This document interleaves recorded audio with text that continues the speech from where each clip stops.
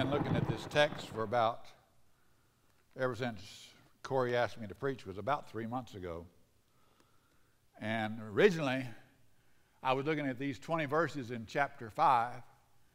But the longer I look at it, I realize that this was just 25% of the story.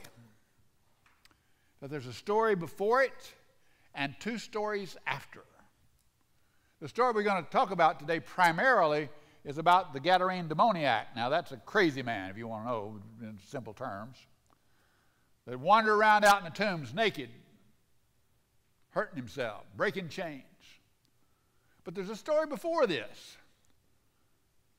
It's a story about Jesus and the disciples were over in Galilee, and they decided, Jesus said, hey, let's get in the boat and go over across the sea. And so Jesus had a hard day, I suspect. And he gets in the stern of the boat and lays down on his head on a pillow and goes to sleep. Now, it's a pretty good-sized little boat because there was at least a dozen disciples there. And these guys were pretty good fishermen. They'd been out there on that sea before. And all of a sudden, out in the middle of the lake, sea, whatever, great storm comes up. Boat starts pitching, bucking up and down. And they get scared. You know, I was up at Texoma with my brother one day, over on the far Oklahoma side of the lake. And the wind came just right down the lake. And those swells at Texoma, they were 12, 15 feet high. So high that if you were down in the middle of them, you couldn't see over them by a long shot. And we were in one of these, used to be one of these little narrow, they're not like the boats today. They were about, fishing rig about that wide, just like a toothpick. And I said, Bill, how are we going to get home? And so he got down in one of the middles, in the trough between 2 of the big waves, and cut that thing wide open. And we come across the lake, boy. We got across to the south side of the lake, and I never was so glad to be on shore in my life, because you couldn't see either way. I was like the dude in the back of that boat on the Sea of Galilee. I was said, hey, Lord, do you care if we perish? And he says, peace, be still. And he calmed the seas. And you know, that brought to mind the text from Genesis 1, verse 2, where God is creating the world. And if we're good Methodist Trinitarians, we believe that Jesus and the Holy Spirit were present with God there at creation.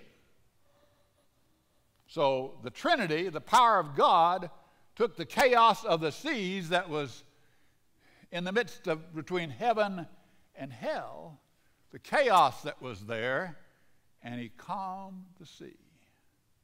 So in this story today, the Sea of Galilee has a storm, causes chaos between Galilee, which was kosher, good Jewish country, and the Decapolis, which was ruled by Philip of Macedonia, who was a good Gentile. But that don't make whether he's good or not. According to the Jews, he was unclean. The difference then, Sea of Galilee, the chaos between good, kosher, Gentile, bad, evil, unclean.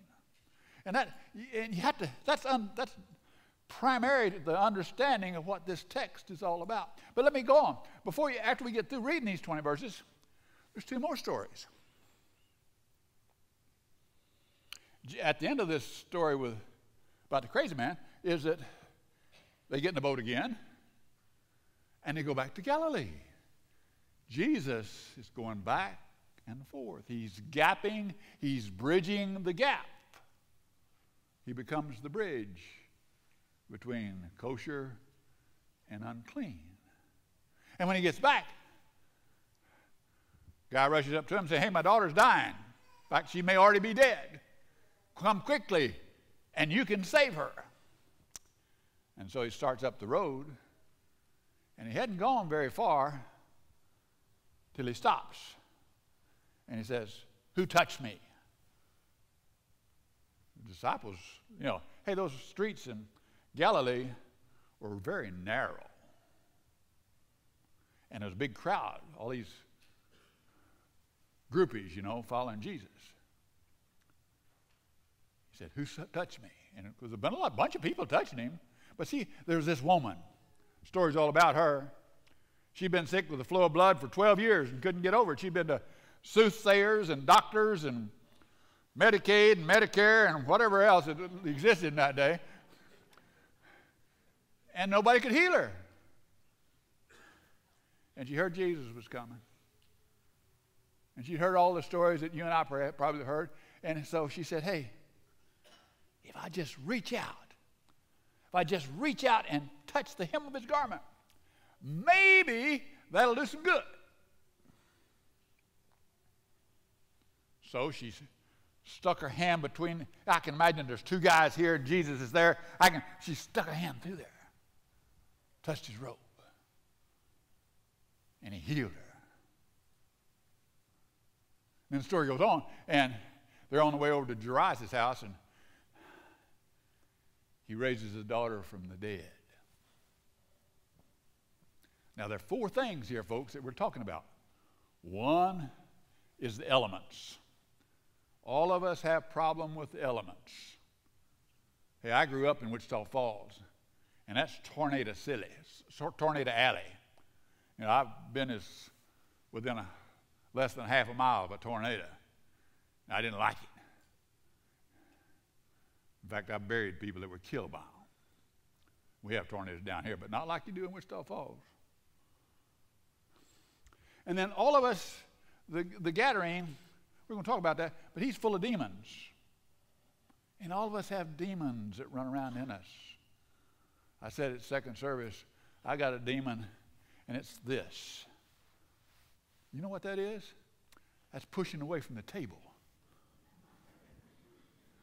Now, I've lost 25 pounds. I got about 25 more I got to lose. But all I'm trying to say is that's a demon. That's just one. Another thing is I like to put my foot on that gas pedal. Now, those are insignificant, but there are some. All of us have got some demons. Paul said in Romans 3:23, all of us have sinned. And by the way, that's what demons are. Demons separate us not only from God, but from one another. And the theological term there is very simple, dear friends. It's called sin.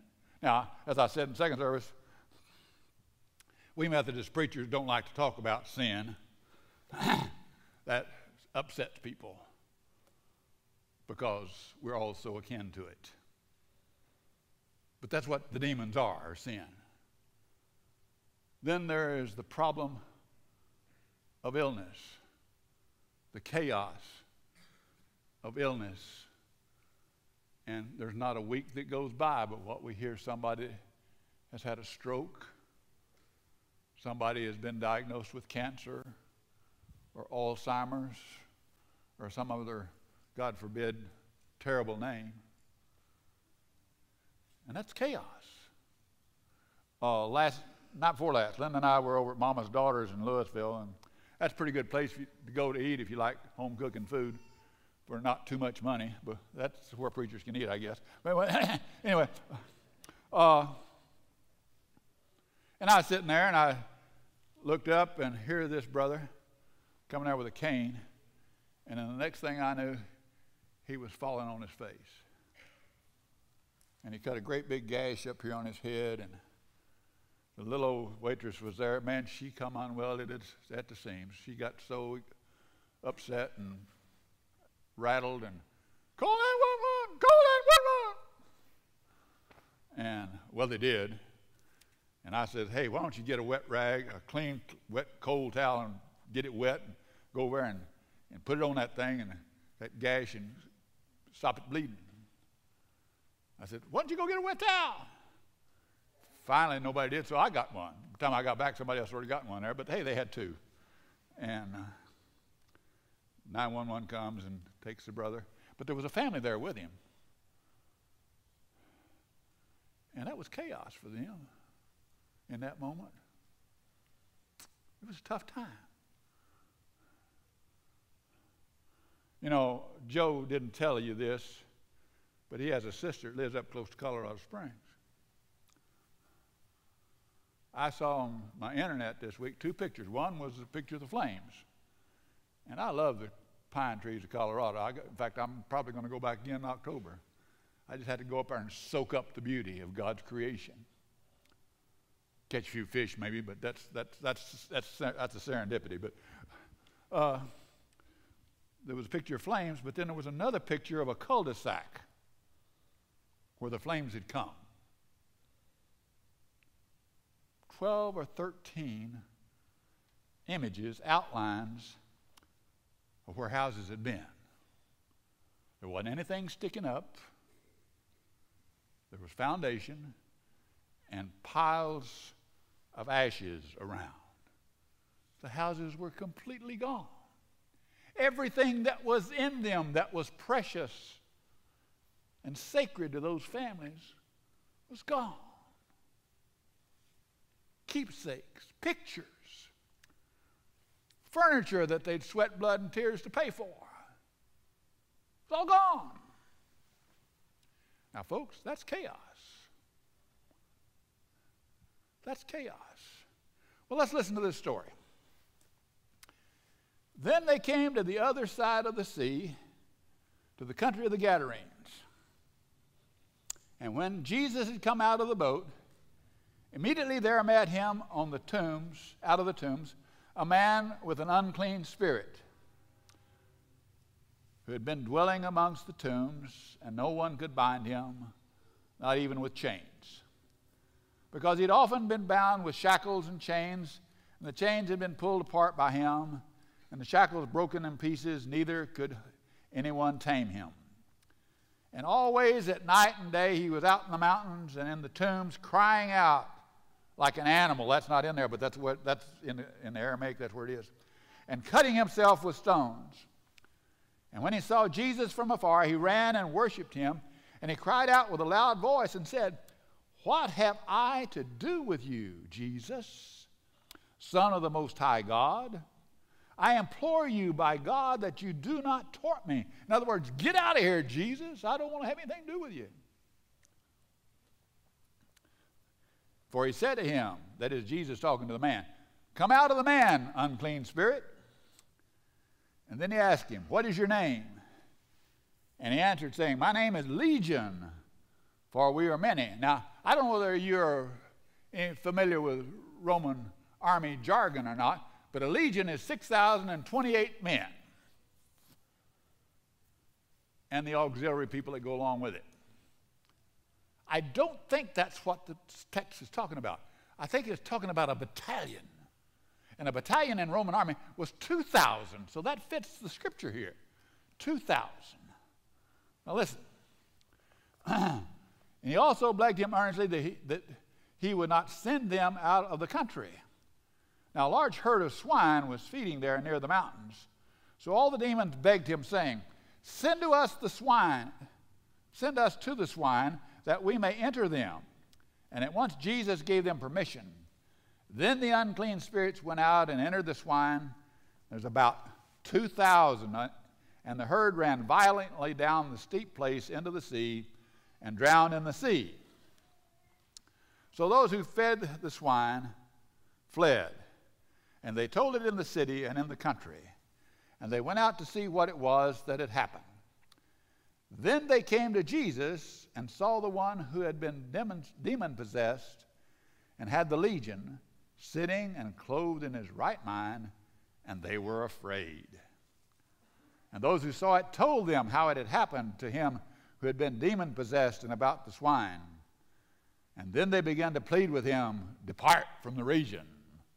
They were afraid of him, so they said, "Hey man, get out of here."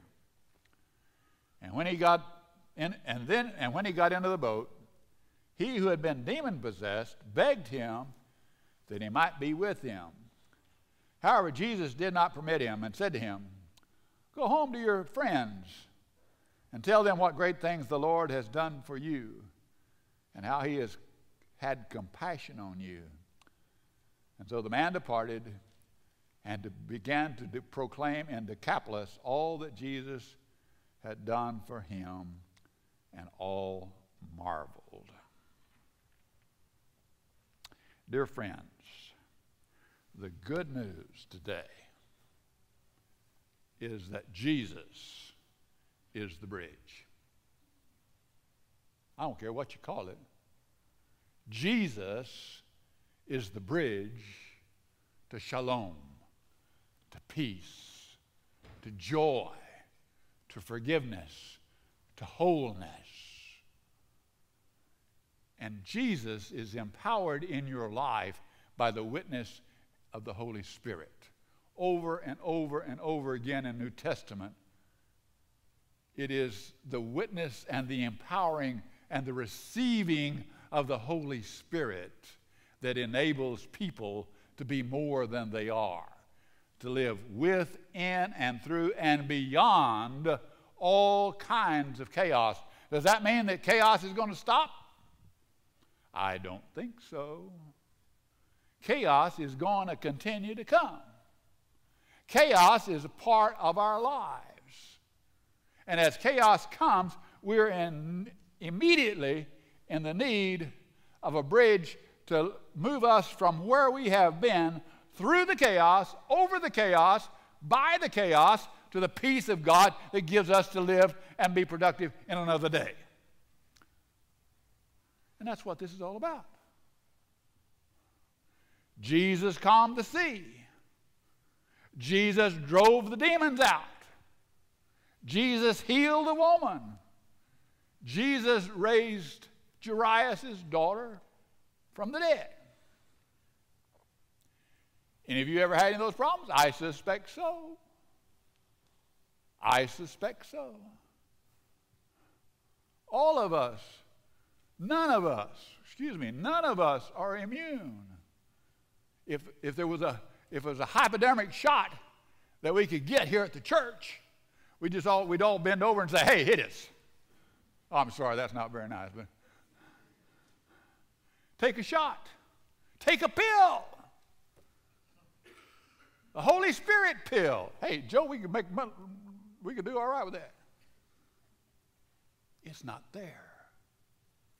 It's in this precious book. As we stay in it and allow God to speak to us, to heal us, to bridge us over the troubled waters. We're going to hear that song in a minute. But you see, all of this comes down to the last two verses in this text today. What happened to this guy?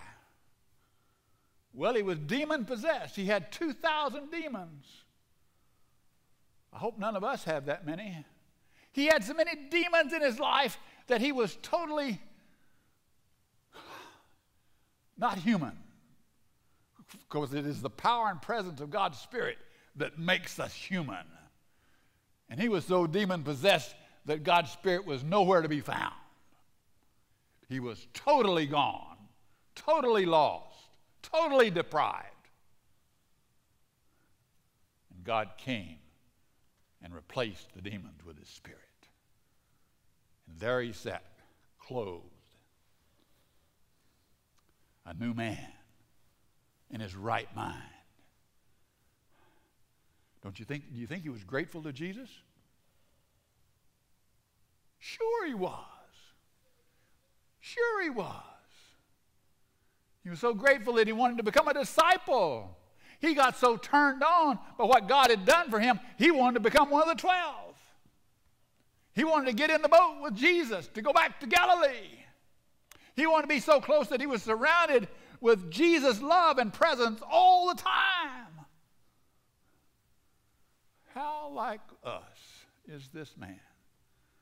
We find something that we like, that turns us on, that's spiritually enlivening to us. We go on a retreat, go on a lay witness mission. We go, that's an old. We go on a walk to Emmaus or do disciple or something. And these are all wonderful programs. And we get up on that mountaintop and we want to stay there. The man, the Gadarene, had gotten to the mountaintop. And he wanted to get in the boat with Jesus. Like you and me. It's safe there because Jesus is there. But what did Jesus say? No way, man. No way. Go home.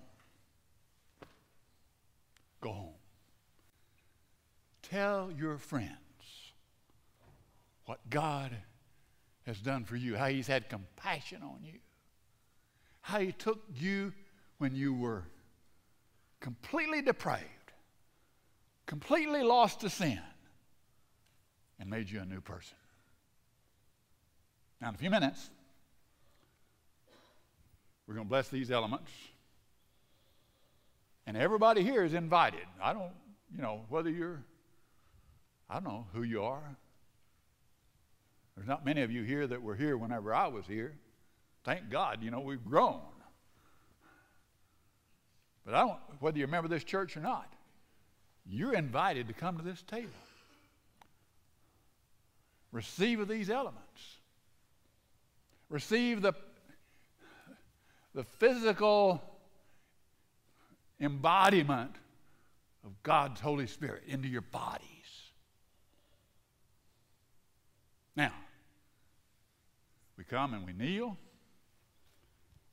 and God's presence and grace flow over us, and we get up, go back to our place. Now, what happens? Do we get in the boat with Jesus? Do we go home and get in our Bibles and, hey, that's all right, that's great, that's wonderful? We sit in our cubicle at home and pray and study. That's wonderful. But what did Jesus say? He said, go and tell and live what's happened to you. You see, Joe and Liz and Corey and all the staff, they're wonderful. We're so blessed to have them here to give us leadership. But folks, they're not the church. You're the church. You're the church. And if the church is going to be the church, then Jesus is saying to us, when you get up from that table, when you've been empowered, when you've been forgiven, when you've been healed, when there's bridging come into your life, hey, it's time to get up and get out and go and tell what God has done for you. Let's assume that you come today and you got this 10-ton elephant riding around on your back. I don't know what it is. It could be any of those 4 things or more. And God says, hey, come out. You're forgiven. You're healed. You're made whole. And you get up, and the elephant's gone. And you can walk straight and not have any fear. Throw your shoulders back and say, hey, I'm a new person. I'm not held down by the chains. I'm not bound in the tomb of sin and degradation. I'm made a whole person. What do you do about it? You go out and tell somebody. You go out and share with somebody that you found the bridge. The bridge to where from where you were, lost and alone, and hurting and crying, and suffering over the loss of a loved one, suffering over the fact that somebody said, hey, a friend's going to die pretty soon because he's got cancer. Are you afraid of something's going to happen to your life? And now I'm not afraid anymore. You see, when you get up from that table, that can be the result. And the result calls for a response. And the response is that you and I live in a way that somebody else can find a bridge over their troubled waters. Thank you for joining us today. For more information, please visit our website, argyleumc.org, or contact our office at 940-464-1333. Now, may the grace, mercy, and peace of God be with you. Amen.